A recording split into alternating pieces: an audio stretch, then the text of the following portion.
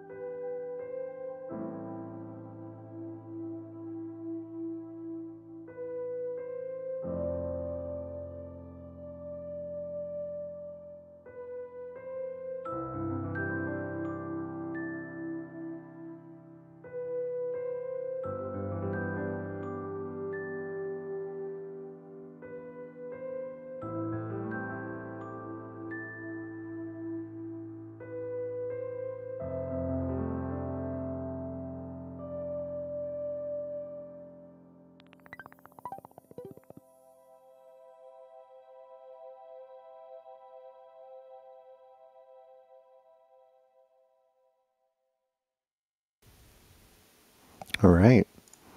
There we go. That is a beautiful film, Eric. It's Thank you. yeah, absolutely wonderful. I know you guys have a presentation, but yeah, I just wanted to first off say it's really beautiful. I love the storytelling that there's no words needed to tell that story, but I think it says a lot, and I think that's really cool in the way that you've created a film that says so much with so little, but at the same time has so much there. It's really beautiful. Thank you. Thank you. Yeah, I'm reading all the comments. Thank you for all the love. It's Yeah, amazing, you guys. Yeah. absolutely. Yeah. All right. Well, do you want to jump straight into your presentation? Yeah, why don't I do that while All right, everyone's let's do it. digesting, processing what you guys just watched? Yeah, exactly. And yeah. All right, let's go like this. Cool. And I'm going to remove myself from it, but I'll see you in a bit. Great. All right. Thank you, guys. Thank you so much once again. So yeah, we have a little mini presentation we put together to share how we made Namoo. It really starts from this little picture I love to share. This is the photo almost like 20, 30 years ago. That's me, that little boy, that's me. And that's my grandfather. And we are both wearing hanbok, that traditional Korean costume. I was raised in Korea, so that was my childhood. And then my grandfather in the picture, he passed away about 10 years ago. And he was an amazing person I truly looked up to.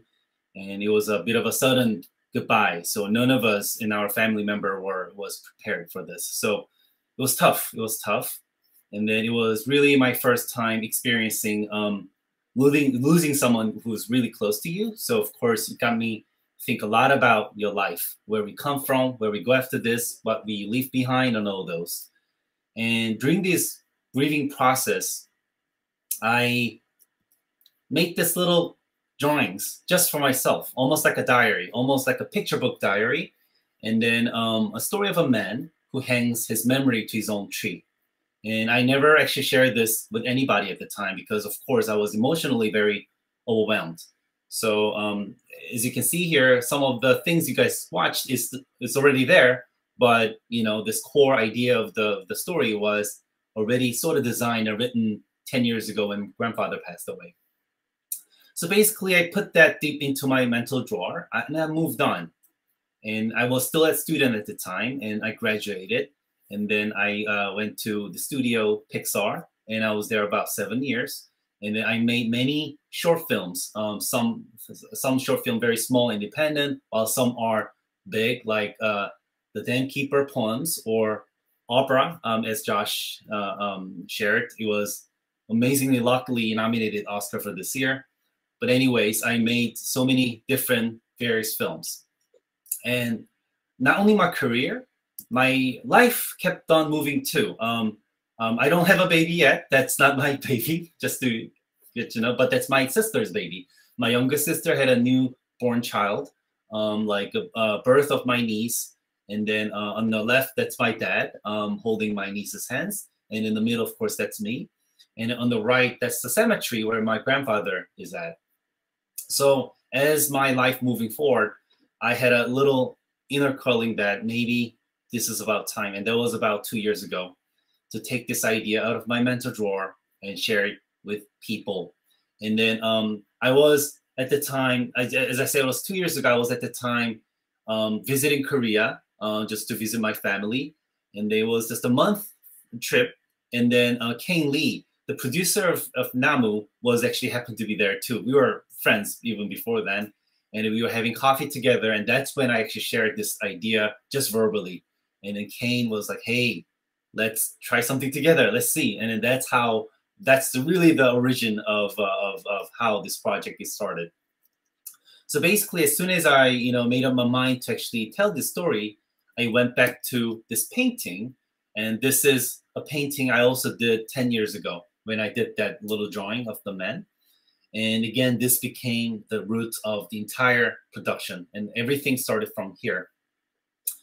One of the first artists I talked to was Sung Lee, the art director, who's also here with us. He's going to be on with us in the Q&A session. he's not only, first of all, great friend of mine. He's not only great friend of mine, but he's an also amazing art director who specialized in color and lighting. Because as you just saw, this film is all about passage of time, telling the story through mood and colors. So to me, he was the best fit for it. And on top of that, he's also Korean American. So there are a lot of things we were able to share, like without explaining too much, right? So here are some of the early concept art he did. And he literally took everything to the next level. And here is this early color script. And one thing about the story is that it really goes through the changes in season. It starts, as you can see from the top line, it starts from the spring, which is all about newborn. It's white canvas. We don't have much colors. We don't have much like materials. We have a lot of reading rooms. And as the boy grows and the tree grows, we have many more colors coming in. The more materials, more stuff, more objects. That's when we go to the summer, full of life and youth. Yeah, I see a lot of like compliments on the lighting. You'll have awesome soon. Then after passing some of the heavy, low moments in life, we get into fall, and then winter comes next, which would connect all the way back to the spring. So that's the really main core concept of how we dealt with the passage of time. And here's a little more extended version of the color script. As you can see at a glance, we really work hard to capture the expressions, emotions through colors and warmth, and the lighting of the day and night, difference in weathers and climates and seasons. At a glance, you can even already track emotional arc and where the character is, through the colors change.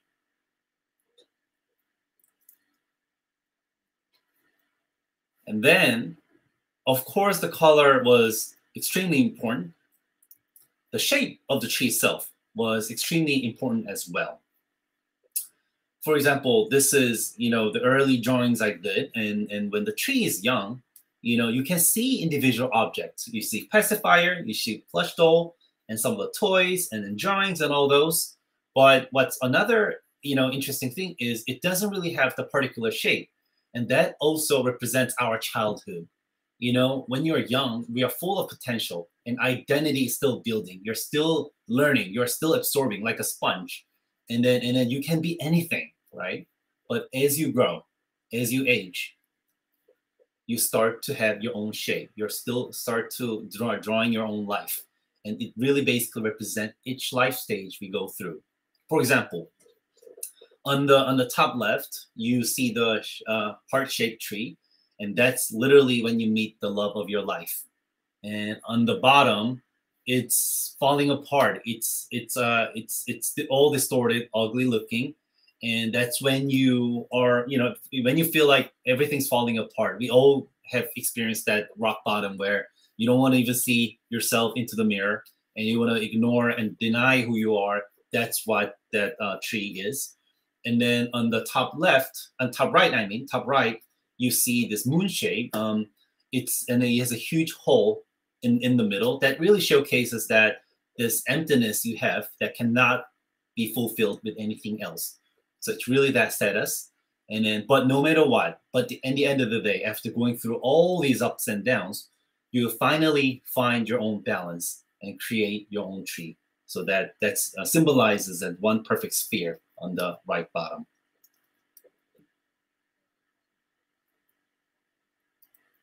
So Osang and I went over many actually different directions in the beginning. Here are some early concept art. As you can see, we also tried putting leaves too, to support some of the colors and design of the objects, and then we also even played around the change in the materialism, like basically on the right, almost like a plastic vinyl, like capturing. So we actually really tried this and that, but later we kind of went back to the original version we came up with in the beginning. Without any leaves, we're just gonna go with the objects. So going through many different visual explorations, here's the final key master art we landed, and we all fell in love with it. So now, next thing we had to think about was how to execute this, how to bring this beautiful painting and the story I put together and all the designs and all these thoughts into life. And I just thought, this is something I was discussing with Kane at the time, but I just thought there could be something more than just linear storytelling. Because from the beginning, I kind of wanted the audience to be part of the story so that they can observe deeply what's happening and then find themselves in the story. And that is when I thought about VR, virtual reality.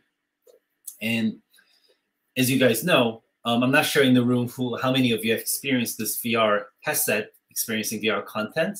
It is all about immersiveness and experience. And that is exactly what the story of Namoo needed, in my opinion. So cinema, if you think about it, cinema and VR are two different mediums, like oil painting and watercolor, or different language, like Korean or English. Even though they may seem alike, in cinema, you can control everything literally. You can control camera movement, like there's panning, close-ups, zooming in, like depth of field, pacing, cuts, all sort of cuts actually, dissolves or fading in and out, edits, pacing, and all those things. That's what we call cinema, a language of cinema, right? And that's how we welcome the audience to the story. Well, in VR, actually, none of those are necessarily possible. I mean, it's not impossible, but then with those, you just make film, right? VR gotta has its own like strength. Then why VR? VR really takes you to another reality. When it rains, like as you just saw, the version you saw is cinematic version, but when it rains on you. When you're flying in the air, you're actually flying in the air on the tree. And then the tree is basically growing in front of you, and you are free to observe like how tree is growing from any angle. You can even lean forward, take a close look at what the boy is painting. So, I couldn't, I mean, cinema and VR, both amazing medium, but we ended up getting super greedy and decided to make both. Why not when you can make both? The same story, the same emotion, but two different experiences. And that is when I decided to use the Quill. Quill is a VR application developed by Meta, previously Oculus, Facebook Oculus. Again, not sure how many of you are familiar with this software, but it's a VR software that enables artists to draw, paint, and animate intuitively in CG virtual space. So for me, as a first-time VR director, VR storyteller, Quill was a perfect tool because I was, again, of course, super intimidated and scared by this high-end VR technology, but Quill was kind of opposite. Even though it is high-end technology, it really enables artists to be free from all these technical restrictions and be creative as much as you can be. So that's how I ended up taking Quill as the main software of this film. And also the look and the style of the Quill could achieve was quite impressive. So here I'd love to invite our lead Quill artist, Nick Ladd, and to tell you more about what Quill is, how we actually made the film. So yeah, Nick, please take it away. Thanks. So yeah, my name's Nick Ladd, and I was the lead Quill artist on Namoo. And really my role was to help Eric bring his vision from 2D into the world of virtual reality using the tool Quill. And so Quill, as Eric said, is basically a VR art creation and animation software. And it's free if you have a VR headset, if you have an Oculus device. And it's used to paint, draw, and animate in 3D space. So you can make 3D worlds, you can paint them in the air, and then you can live in them and you can animate. If you've ever used Photoshop or any 2D animation software, it's almost like one of those, but if you were to bring it into 3D space. So this is a picture of me before I shaved, using Quill, painting the environment from Namoo. And as you can see, I have a timeline, I have a color palette, I have various windows that I can use to create. And how it works exactly is sort of like you can see in these two videos. On the left, you can see I'm creating strokes. So just by drawing and pulling the trigger, I can make lines. and you can also then manipulate any line that you create. So using Quill, you can basically take an artist like me with an illustration background, and you can have them create 3D in a very intuitive and also very fun way. So one of the key benefits of Quill and why we used it is because by allowing an artist to paint in 3D, you wind up with a much more stylized visual language than you would in 3D than by doing it kind of in a traditional way, or at least in a way that's very accessible for artists and illustrators to create 3D artwork that looks and actually is handcrafted. So we worked very closely with, we being the Quill artists, worked very closely with Ah-Song Lee, the art director, who created Photoshop concept art for us, as you can see on the left. And on the right, you can see the Quill version, which we're able to paint directly in 3D based on that concept art. And working in Quill is a lot like working on dolls and miniatures. Everything you make in Quill, you do with your own hands.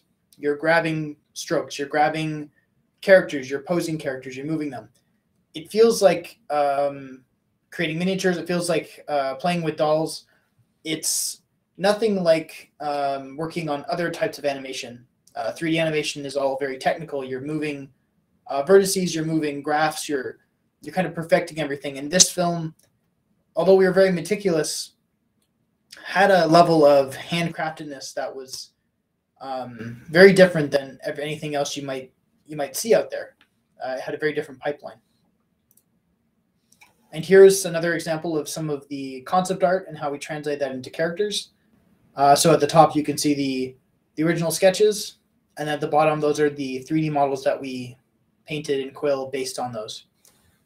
And an interesting tidbit that you can see here, especially in the middle character, is that in Quill, you have full creative control. Most 3D software, you can place lights and you can kind of alter every tiny little detail using the software. But in Quill, the artist has full creative control over every single element, like a painting, more like a painting than a 3D scene. So the lighting is not generated by Quill. The lighting is not generated by Quill. The lighting is generated by the artist. You paint individual strokes, and those strokes can be different colors, and that's really how you have to do your lighting. So to get lighting as beautiful as Namoo's, we needed to work very closely with Ah-Song Lee to paint that directly into the character art so that we knew as artists, this is the lighting for this scene, this is lighting for that character. And that will be more apparent, I think, in a coming slide. As a very technical breakdown, this is how the Quill characters are kind of constructed. So on the right is the finished, complete version of the character. That's basically when you're working in Quill, that's what you're seeing. But if you're a 3D artist and you know about 3D background, basically if you take it into another software and you turn off all the colors and you do a bunch of stuff, you'll see that the strokes are very kind of messy. And underneath those strokes, it's nothing but a series of curves. So every line you can see on the left one it's kind of messy because they're on top of each other, but each color is basically a line, and all those lines you can bend and distort. So when you're posing characters, it's actually a lot like a stop motion film. You're really grabbing the character, grabbing his hand, grabbing his head, grabbing his knee, and for every frame of animation in the film, you're posing him again and again and again. So anybody who's ever worked on a 3D film before is probably used to character rigs, which you then pose, and then you make another pose, and the computer can kind of figure out what's in between, and then you can look at the various kind of graph editor, and you can adjust how fast things happen. In Namoo or in Quill, we didn't quite have that luxury. We had to treat it like a stop motion film and really model and shape every single frame one after another to create the illusion of animation.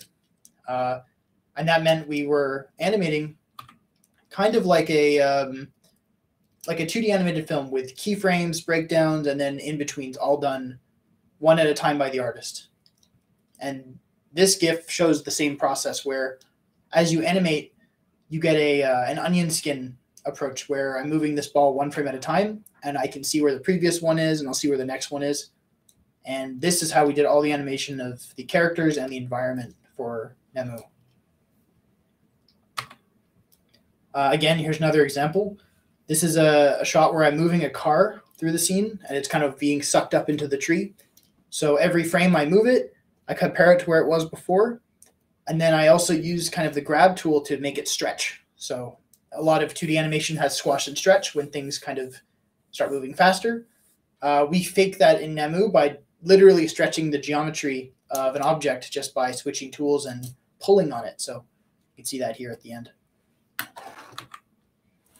And there was a few other ways we could animate it, and we did animate. One of those is with the kind of anim brush technique where you can draw lines and they'll reanimate exactly how you drew them, so you can create sort of living lines. We use this for certain things like raining effects. And also we used it for timing guides. So when I animated a scene like this, I could kind of give myself an outline of how fast and how far I wanted objects to move before I then move them frame by frame. You can also puppet things in Quill, which is something we used a few times for a few scenes, where you can basically just grab it, act out the motion, sort of like a motion capture, and then the character would repeat your motion, essentially. So you could use your hand to kind of puppet things. And for the audio in Quill, it's not quite as present in the cinematic version that was just played, but for the VR version, all the sounds are kind of spatialized around you. And you can actually grab these audio sources in Quill and place them physically in the 3D space to get a sense of, if something's further away, it'll be less loud. If it's on your right, you'll hear it on your right. If it's on the left. With the VR headset, you have that full spatial 3D audio experience. And Quill makes it really easy to not only place those sounds, but you can also animate them if they move throughout the scene.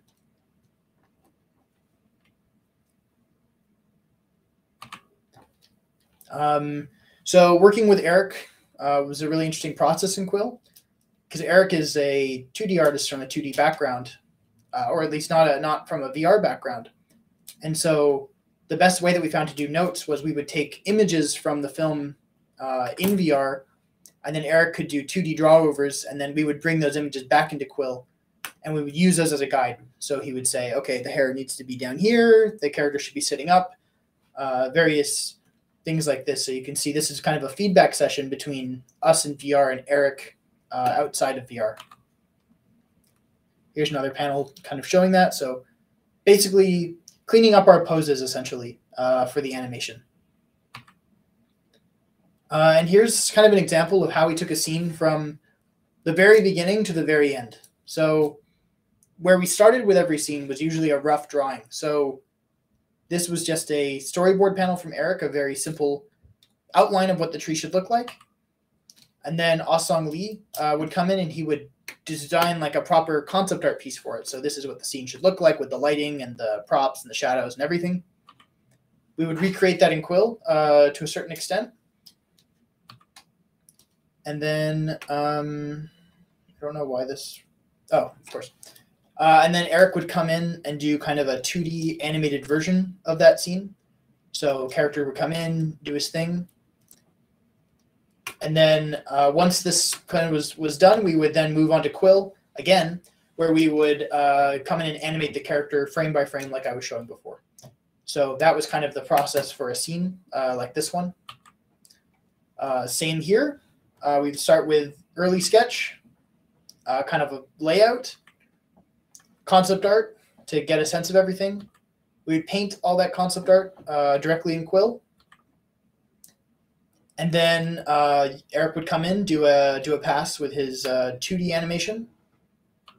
And then finally we would come in and do our final 3D pass directly in VR with Quill to do the characters, the environments, and finalize all of that stuff. And this is the cinematic version, which also had a little bit of bloom and some post-processing on top as well to really enhance the look. And with that, I'm passing it back to Eric, who's going to speak about, I think, some of the audio. Cool. Yes, thank you, Nick. So basically, I mean, our talk is almost over, but just want to touch upon briefly about the music and audio. So music, as you can see, as even Josh in the beginning touched upon, there's no dialogue. It's only music and sound. So music was one of the big critical elements of the story. So this is our composers, Zach Johnson and Nat Roberts. And I worked with them, previously with other films I made previously, with the Dan Keeper short that was out in 2015 and the Dan Keeper poems in 2018. They were just amazing with this, this type of a sentimental, very, melancholy but beautiful melody line and this orchestration. So, without any hesitation, I grabbed them right away. And then what was interesting was usually when filmmaking, the music score comes into play almost late in the game, almost as a post-production. But again, just to hear myself, because the music was such a big part, I talked to them almost right after I talked to Awesome, almost in the pre-production before I had any specific storyboards. I reached out to them and then pitched this story, in my experience, more like my personal anecdote. And then thankfully they were very moved and very resonated with the story I was going to tell. And they were like, hey, let's do it. So from that part on, they actually, without thinking about orchestration or what type of element we're going to play, but they just with their own piano, they start writing variety of different scratch musics. So we had about like 10, 15, different scratches with by piano. But in the before, after a month or two exploration, we were able to lock down. That's the melody. That's the tone I'd love to get. And then already in the sort of like halfway in the production, the artists were able to actually start listening to the score that will be, on in the film. Like that's very different from, usual, again, typical pipeline, because we just get to temp score or we don't get to hear anything. But their music actually became the critical inspiration for the visuals and like ended up being that way.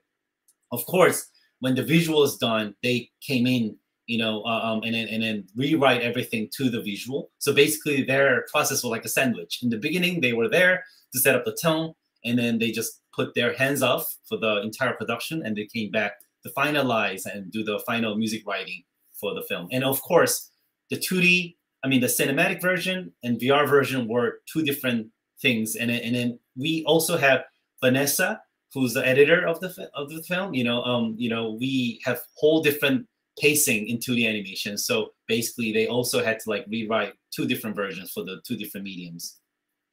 And here we also have to mention Andrew Vernon, amazing sound designer who also I worked with for many films of mine previously, including one of my recent short opera.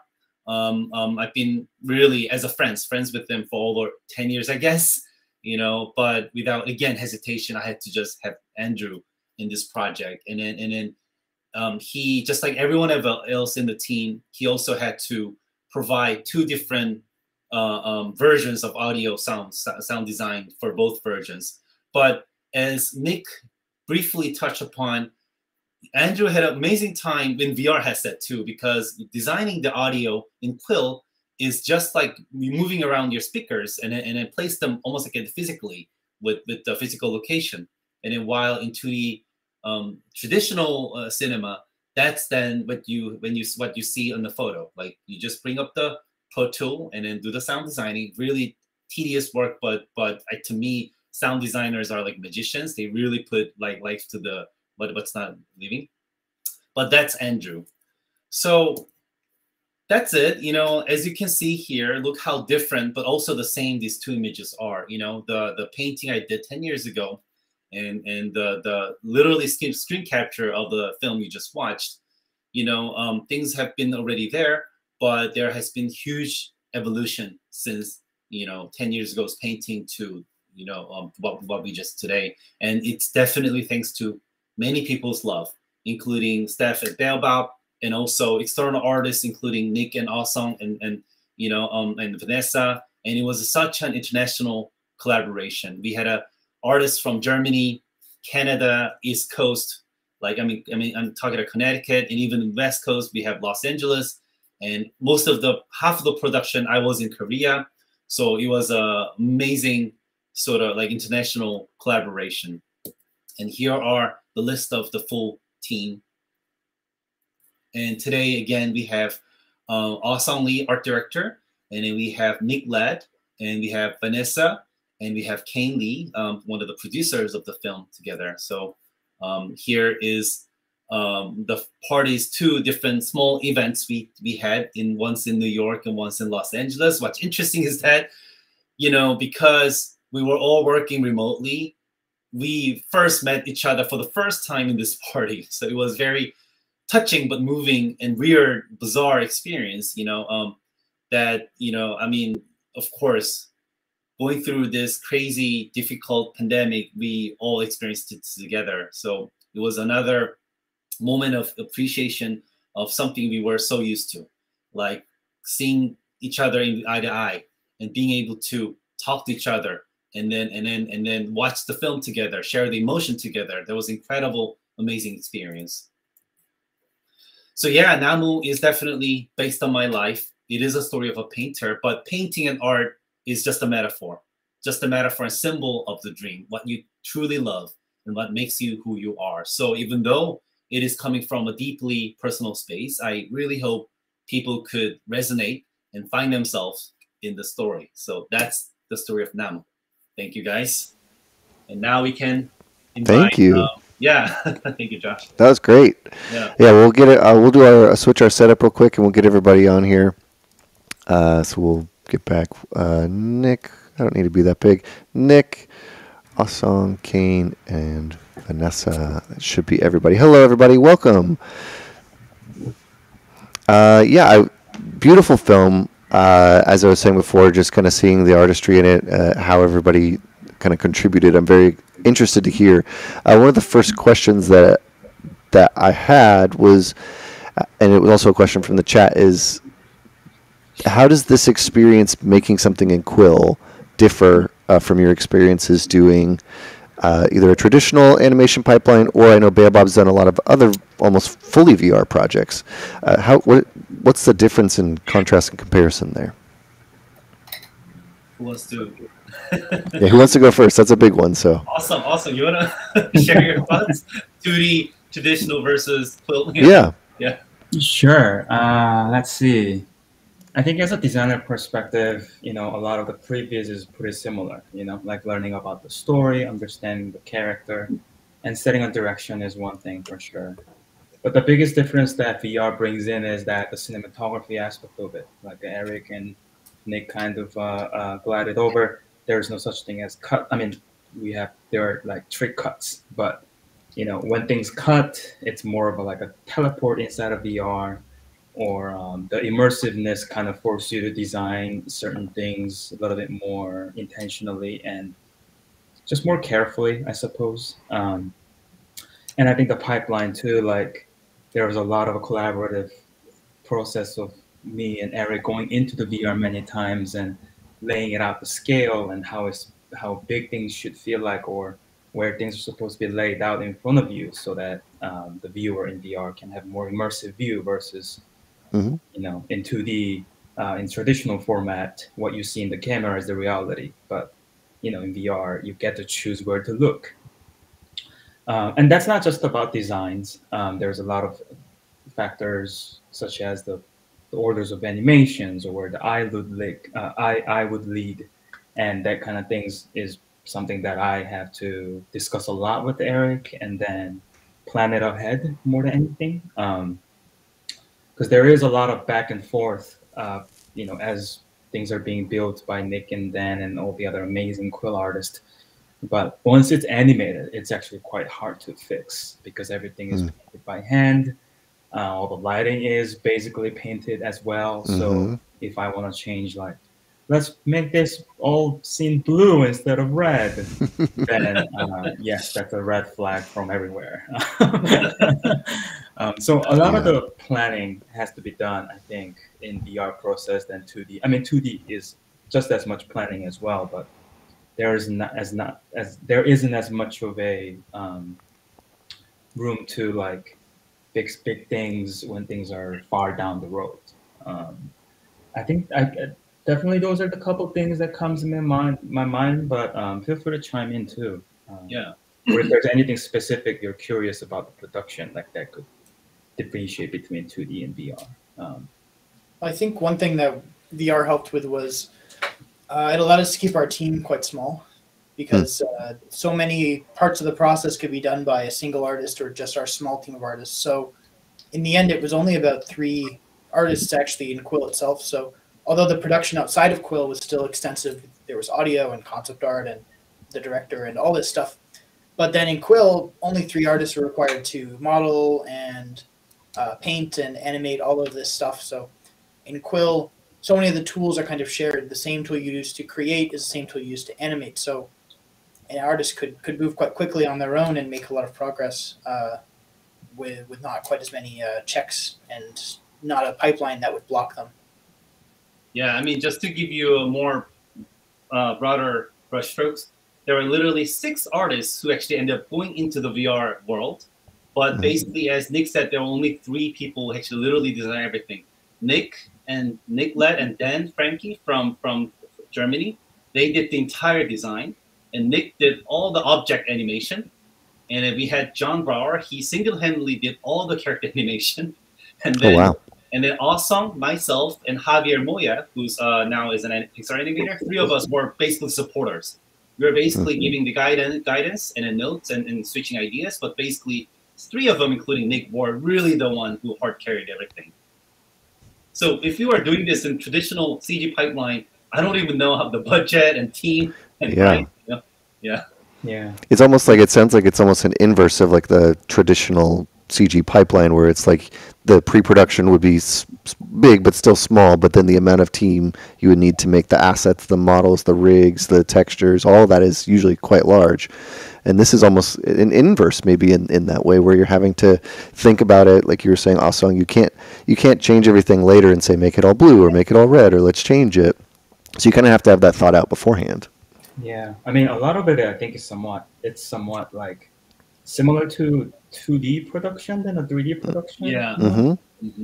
Because like just like Nick explained, there's no rigging or there's no like a one model that's applied to everything, and everything has to be made for that scene, and there are so many more assets than as if you're making like a 2D project, even though it lives in 3D. And I think that kind of helped in some way to create a certain style too. So well, I loved in your presentation where you were showing that you could even use Quill being almost like a 3D illustration program to use what looked like 2D effects, meaning like this is the direction that something will go. We're just going to quickly mock this up and then we'll animate where that will go later. But that's a very 2D storyboard style seemingly, which is cool to see in 3D and in VR at the same time. Yeah, I mean, it's interesting because the VR technology is so advanced, and yet as an animation tool and as an illustration tool, it goes back to kind of almost like a pre-computer like sort of style where the computer is not assisting with all the animation as it does in something like Maya. I mean, you do a lot in Maya as well, but it's really more playing with your hands and doing like little, it's more like a stop motion or 2D than it would be like working in something like Maya. It's a lot less technical of a process, despite the fact that it's a more, advanced technology. You'd expect it to be more technical, but it's actually less, which is quite interesting. Yeah. Just because it reintroduces your actual human hands into the process. Yeah, for sure. I guess kind of a question for Kane. There's a VR version of this and there's a 2D version of this. Is that common for most Baobab projects? I mean, I think it comes down to the creative, and definitely for Namoo, we've been thinking about both since the very beginning. So when Eric shared his vision with the studio, I mean, first of all, everything has to resonate with us creatively, and he mentioned this earlier. We were in Korea 2 summers ago, and he showed me some of that earliest artwork that he had tucked away for over a decade, and I sort of knew right away that it was ready to be shared, and that we should get him into the studio right away.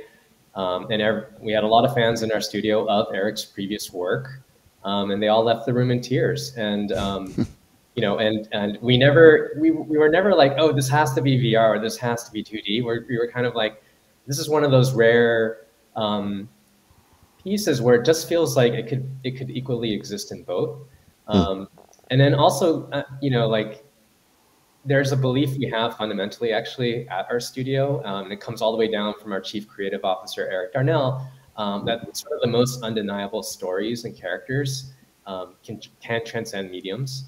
So that we don't get too hung up on the either or of it all. You know, like that is kind of like the older model of maybe producing in Hollywood. And I think, you know, we kind of want to embrace being a different kind of animation studio, where as long as, you know, we are, you know, working with, as long as we remain very creative driven and we're having incredibly high standards about who we work with, whether it be, you know, Disney Plus on streaming or John Legend on, you know, something music related, or Random House on books, or Eric O on something that is, you know, so deeply personal, but then we felt that it might have the ability to connect with a wider audience. Then we're gonna go for it. And you know, it was more of an idea to us, whether it's in VR or 2D, and we really felt it could be in both. Charles Solomon, the famous animation historian, he called some of Eric's previous work the filmic equivalent of haiku. That is very exciting to us, because that means, what does it mean to tell a story, to make a poem come to life through animation? Can we do it both theatrically so that it can wash over audiences while they're sitting on the edge of their seat and feeling what Roger Ebert called like the empathy machine power of cinema? And we really felt strongly that Namoo could do this if we, you know, worked together really hard and made it happen. And then with all the tools we used in VR for the last 5 years and our sort of expertise in that space, what would it be like to be with this little child growing up to becoming a young man, growing up to be an old man, and being with him as he looks back on his tree of life throughout time? What would it feel like to be with him there, like you can only do inside of VR? So we, you know, we felt uniquely equipped that we would be able to do both, and we're proud of what we came up with. Yeah, totally. I mean, I'm pretty familiar with your work, and I've seen all this, and this one just something for Baobab feels like a different type of storytelling. It feels like a different thing entirely, which is awesome. You had mentioned this, and I know that Eric, you had it earlier, so I wanted to kind of bring this to light. But you were in Korea when you met, and I believe Kane, you're Korean American, Eric is Korean, and Osong is Korean, and also at the beginning of the film, John Cho is the EP on this. So I wanted to hear a little bit about the Korean influence in this. I don't know who that question is for, but just generally, maybe for Eric. Or I mean, yeah. I mean, maybe Kane and I can share, you know, from each other's perspective. But for me, you know, as Kane also pointed out, it was all coming from creative itself, because from the get-go, you know, we didn't plan to title our title in Korean. You know, it wasn't there. I was just trying to make something very personal. That was all. I was pulling and drawing all the vignettes and memories and the stories from my own childhood memories and thoughts and emotion I have, you know. So basically, coming from, I was born in the States, but I was raised in Korea for the most of my childhood and youth. Of course, I couldn't, you know, it doesn't make sense not to talk about it, right? So we see a lot of small fun Easter eggs that Koreans could catch, but that doesn't, you know, it's only just fun fact, literally. You know, it doesn't even, it's not like if you don't know them, you don't understand the film. It's not like that. It's still universal story that can be understood by any age or any culture. So that was really it, and it all started from there. Naturally, as I said, Osong, you know, you know, being a Korean was the least criteria for me, though. I really love his work, literally, seriously, and he's not only a great art director, he's a great filmmaker too. So I was relying on him as a storytelling too a lot. So and then Kane, I happened to be with Kane in Korea, so everything was just natural and smooth. Nothing was planned, right? Kane, any thought from your side? You know?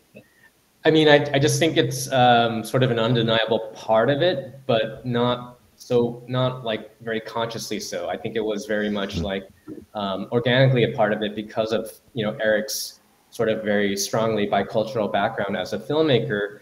You know, and honestly, like there's something about the film that was really about sort of honoring, you know, those who came before us, who paved the way ahead of us, you know. And so when you have some of the key players on that, I think that's going to come out in the experience. But then, you know, we really embrace it for the universality, but also really loving the fact that when Eric pitched this to us, it felt like one of those projects where, as he went in more deeply personal into the specificity, into these little details, that they could actually make it feel more relatable to people and more, you know, like authentic in terms of what he's bringing there. And if there are certain elements to it, there's so much information. That's why Vanessa also did such an amazing job as our editor of like packing in a lot of detail and story, but then giving it a lot of space and room to breathe in certain key moments. And I think that like finding that balance, that balancing act throughout the entire film, whether or not you're seeing something that is more common across cultures or some certain little Easter eggs, you know, like the ramen noodles that are like a little bit more specific to certain cultures, that everyone is kind of like being able to put themselves into this character and history of life and thinking about their own. Absolutely. I wanted to jump over to Vanessa real quick to talk a little about the story. Like you just said, Kane, we basically watched a whole person's life in 12 minutes. That's a lot to fit into 12 minutes, but you also don't want to rush it. There's not a ton of action. You want it to be slow and feel it. Tell us a little bit about some of the process of editing something that's going and working in VR to being now in a 2D medium sounds challenging. So maybe just tell us a little bit about that. Yeah, it's actually a fascinating editorial experience to get to work in both. I've done it for a few times with Baobab now, taken a VR project, worked in VR as editor, and moved it over to 2D. And as Eric already mentioned, it's essentially a translation. That's what it is. It's as if you're essentially taking a story that exists and then translating into a whole other language. And so it's kind of fascinating because in general, a story in general, from an editorial perspective, is just pacing. I mean, is just what it is. It's a definition of editing. And in a VR space, because it's immersive, I always liken it much more to theater. It's much more like theater. If you think about it, you know, if you sit down, it's not theater, but it's more like theater in its format, in the medium. And if you think about all the tools that theater uses to tell stories, to tell their stories, a lot of it is, you know, audio based for you to know where to turn. A lot of it's lighting cues. You know, if you think about watching a play and then it all goes dark, but one character gets a spotlight, that's similar to the translation of a close-up in 2D. So but it's not the same. It's just, that's the translation tool. So that's where the language is different. You know, a close-up is as if it's a spotlight with maybe a sound cue to turn your head over here. That's much more like VR. So if you think about trying to tell a story using that language of more theater-based language, it's a different pacing altogether, even when the emotional journey is the same journey.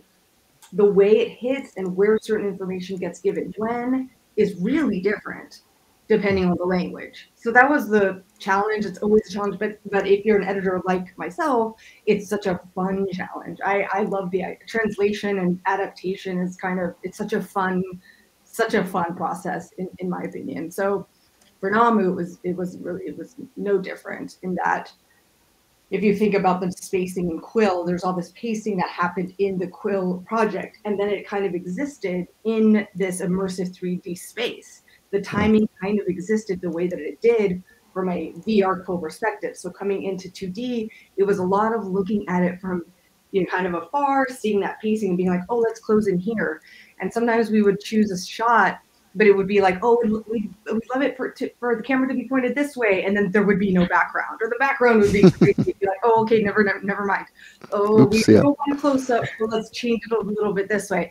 So it's kind of this great, I don't know, it really depends on the kind of creative you are, but I love creativity with limitations. And so this is what that was. And it was such a great time.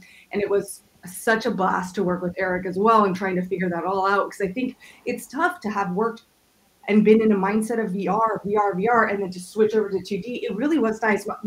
I was kind of fresh eyes on that, and I think it really helped to have that, like, Eric's side being like, well, this is kind of what we were going for here, and then to be able to understand for that translation. So it was a great experience. That's awesome. Eric, speaking of like basically making the film and transitioning and trying to capture your initial vision, and maybe, was this your first time ever doing a film using VR? It was my first time, yes. It was. What were some of the big changes you had to make, or was it what you expected it to be, like from the very beginning, or what was like the biggest surprises for you working in VR as a director? I mean, what Vanessa pointed out exactly, I don't know how much better I could explain, but those are really how different cinema and VR is. And I thought I knew, but as soon as I opened the box, okay, I knew nothing. Never mind. So every step of the way I was learning, and thanks to really Baobab and also Vanessa, who has some experience previously with switching over between VR and cinema. I was able to get right guidance.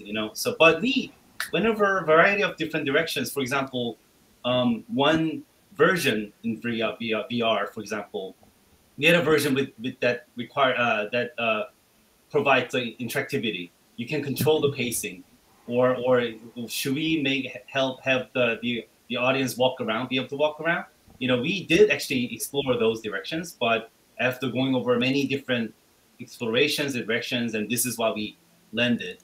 And that was really it. And as Vanessa said, it was such a fascinating experience for me, because at the end of the day, it feels like it made me become a better filmmaker, because even if I don't have immediate plan to do another VR content, but I'll probably do in the future, because it's so fun. It's really enables you to do much more bigger, storytelling in different angles. But even coming back to traditional filmmaking, I think I have now other part of the brain that really supports to see beyond, what I've only seen from the narrow-minded perspective. So, yeah. That's really cool. Question for Asong. I was curious about the art style that you and Eric chose. Could you talk to us a little bit about that? I feel like a lot of big points of the art direction is included in the presentation before, so I might be saying that again. But as far as the art direction goes, I think the biggest thing is what was in the presentation, which was the sense of time through. And we had like the idea of having a season that parallels with the life of the parallel with the life of the tree and also the character, and that kind of like brought everything together into a nice frame. And from there, we try to like, when it's young, it's more about pastel color, and as the character grows and forms more of the personality in the shape of the tree, the color becomes more variant too, more vivid too, and then so on and on and on. But the biggest thing that I really loved about Namoo is that, as a style of storytelling, it has certain kind of a room to breathe, like for audience to fill in the gaps, And I think a lot of that had to be reflected in the art side as well. Like, as much as it is very intricate and complex with the objects that represents certain point of the person's life, I wanted to make sure that it is still very airy, and the use of negative space as a part of a tool. And negative space, it becomes more of a tool to also create very dominant color sets. And throughout the film, because it doesn't have crazy amount of a location change.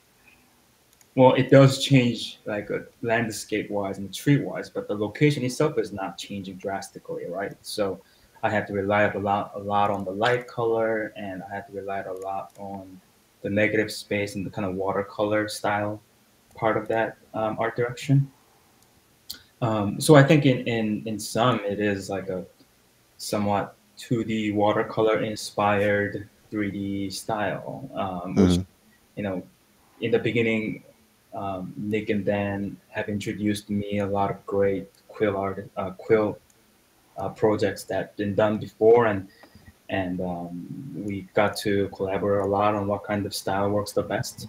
and especially, to be mindful about the technological aspect of it as well, what it can do versus what it's challenging to do certain things. Right. And on that note, I have to thank our amazing Quill artists for that.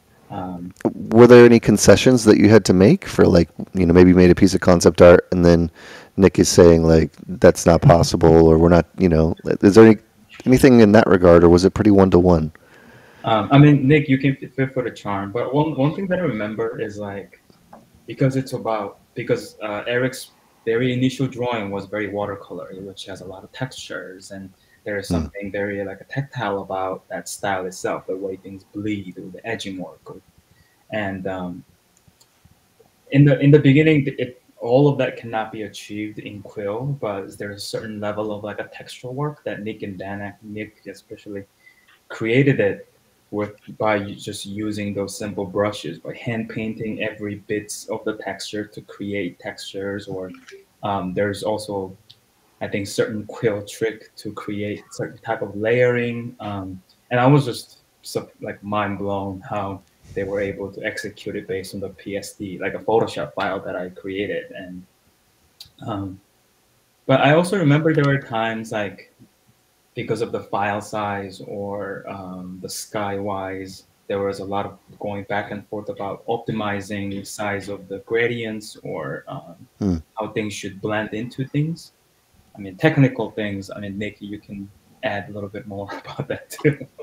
Yeah, because I mean, the VR version wasn't just a VR version. It also had to be functional on kind of mobile VR headsets. So when we're working in Quill, we're working on kind of PC. So with the PC VR, we can go pretty far. Like in Quill directly, we could translate a lot of Assange's designs, but then we had to make sure it was still, performant when we went onto the Oculus Quest, which was it's basically just a mobile phone level kind of headset. I mean, it's more advanced than that, but we couldn't. If we put in twice as many objects in each scene, it would have started to chug a little bit too much. So. And as an animator, the way that you kind of grab and move characters is you grab their strokes, you select them, and you move them. So if every character had been covered in like hundreds of little things, it would have been easy to accidentally leave strokes behind. So the simplicity of the art style was also to kind of make it easier for the animators, so we weren't kind of tearing our hair out with tiny, tiny details. Sure, losing those pieces or... Yeah, exactly. That's awesome. And I think having Quill kind of helped the style too, where because there were a lot of places where I wanted to keep it rough just by having like squiggly lines or very painterly aspect of it. Instead of using like texture brush, I was hoping to do it with all very thin lines by just scratching it or filling it in very roughly. And Nick actually executed it just exactly into the final painting, so all the objects are not entirely too clean. It has that handmade feel to it, and all those stuff had to be like very intentionally designed, like size of the brushes or how much details we want, or how much details we want to take out to create somewhat impressionistic version of a which would have been very clean 3D film. And that was part of a big style as well, to make that little closer to the painterly feeling, not necessarily all the way to watercolor, but just to find a balance between what's simple and handmade feel versus still polished and finished look as a 3D film. That's awesome. Got a couple questions from the chat, one of which was, you're basically seemingly doing this almost frame by frame. Right, it's very similar to 2D in that way, where you can take an object, you can move it, and you can squash it, and it seems like you almost take like a snapshot of that object at that moment, like stop motion. Does that make the production time a lot longer, or is it fast to animate a scene? Is it slow to animate a scene in like comparison? It's it's kind of hard to say. You can move quite quickly on it. It's surprisingly fast. Like you would expect in-betweening to be a very, very slow process. And in some ways it is. But the process of actually kind of blocking these characters, I would say blocking and doing the breakdowns is a lot faster typically than doing it in 3D, because you're not working with kind of handles to kind of bend things. You're not working with numbers. You're just kind of grabbing and intuitively moving and bending with him, which is, it's fast. Kind of like a puppet, yeah. Yeah, it's puppet. And if you start to do things like the anim brush, where you can kind of draw the rain, you can draw the effects, you can grab tool, you can kind of puppet. That stuff's all extremely quick and intuitive. The area where it does slow down would be the kind of in-betweening, which, it's just kind of a tedious part of the process, the same as it would be in 2D animation. But the process leading up to that is much faster, I would say. Very cool. On average, you're working in Quill. How many hours a day would you spend in Quill? Is it like 8 hours a day? Are you there for like 2 hours a day? I'm very curious as somebody who spent some time in VR, but not as much as you. I would say, it depends on the day, depends on what's going on in the week. But it's not all Quill. There's a lot of back and forth with, talking with the team outside of Quill. And but if I had to say, it would vary between 3 to 8 hours. But often there would be lots of breaks in between. I'm not wearing the headset all day long. It's lots of breaks and yeah. Awesome. But it's really the really biggest problem with wearing the headset is just the weight of certain headsets is heavier than others. So the Oculus Quest, which is kind of the most common headset these days, is a lot heavier than the Rift headsets because that headset's meant to be used standalone. So all the hardware is in the headset itself, so it's kind of front heavy versus the old one, which relies on the computer for power. So, but yeah, the old headsets especially are actually very comfortable for long sessions. A little bit lighter. Yeah, I have a Quest myself, and if I spend more than like 90 minutes in it, I feel it like on the front of my face, and you get super sweaty too. So I was curious about that. Yeah, they're great, but I keep an old headset around for my work like this. Awesome. One thing I love to make sure that is Nick Ladd is the best Quill artist, the most disciplined, most expert. If you see him doing his magic, it's really like a magic. So to me, the question is hard to answer because it is just like drawing or painting. Like if you have your watercolor and brush, it's all about craftsmanship. It's all about draftsmanship. So you really actually do need a time to practice and get used to this environment to go as fast as Nick. So if anyone can draw with the pencil, anyone can be an artist, right? So it's not about pencil or brush. It's really about how much you're dedicated and practice and get used to this environment, in my opinion. So yeah, for me the headset is really like a 3D equivalent of like a Cintiq tablet, which is really the reason I bought it initially as well. Was just I have a background in 2D illustration and 3D, so I wanted to kind of bridge that gap, and so Quill was perfect. And as a 3D equivalent of a Cintiq, that's basically what I've been using it as. That's great. Yeah, I've played around with some, and I know some of our viewers and students have as well. We have a VR lab where we've mostly put Unreal things into VR and stuff like that. But I think for this project, Unity was also used. Is that correct? How is Unity used in conjunction with Quill? I can speak to it, I think. Sure. I think, Vanessa, you might be muted. I think you were part of that process. But the VR version didn't use any Unity. The VR version was kind of all built in Quill entirely. But we use Unity for the 2D version, basically to do our captures and to put cameras and all that stuff. Oh, interesting. Okay. So basically, we exported the Quill, everything done in Quill, to Unity. And then, as Nick said, the camera, cinematography was done in Unity. And we exported, that footage to Premiere, basically. And then that's where Vanessa put everything together. But of course, in the middle, we have a semi-effects, post-effects procedure too that was done by After Effects by Nitan Mora. So there was another procedure. But basically, long story short, that's the process. So Quill and camera on Unity and everything put together in Premiere.